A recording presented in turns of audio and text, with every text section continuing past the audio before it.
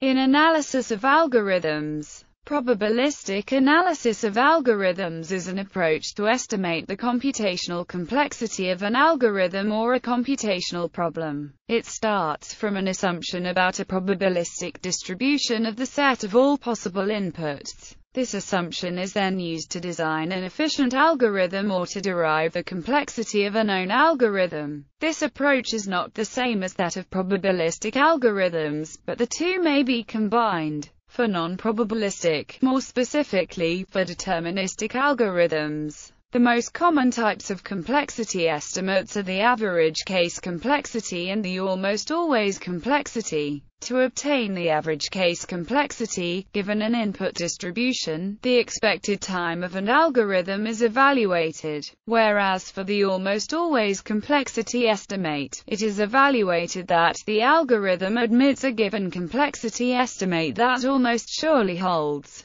In probabilistic analysis of probabilistic algorithms, the distributions or averaging for all possible choices in randomized steps are also taken into an account, in addition to the input distributions.